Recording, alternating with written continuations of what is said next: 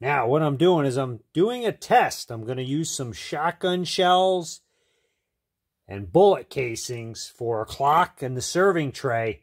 I'm not sure if they float in epoxy or not. Sometimes things float and you need to epoxy them down to the layer or to the bottom, or use Gorilla Super Glue so that they don't float up to the top of your epoxy pour.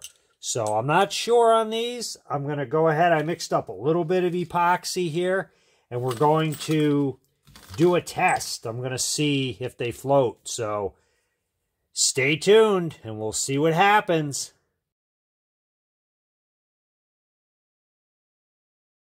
The verdict is in whether these float or they sink.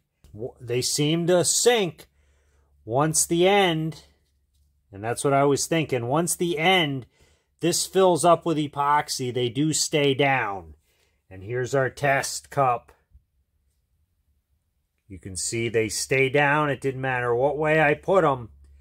They always stayed down. Once the shell casing fills up with epoxy, the weight holds them down. I was a little worried with the shotgun shells because I thought the plastic might float, but it looks like it equalizes out and we're good to go. So we're going to go ahead and make the pour.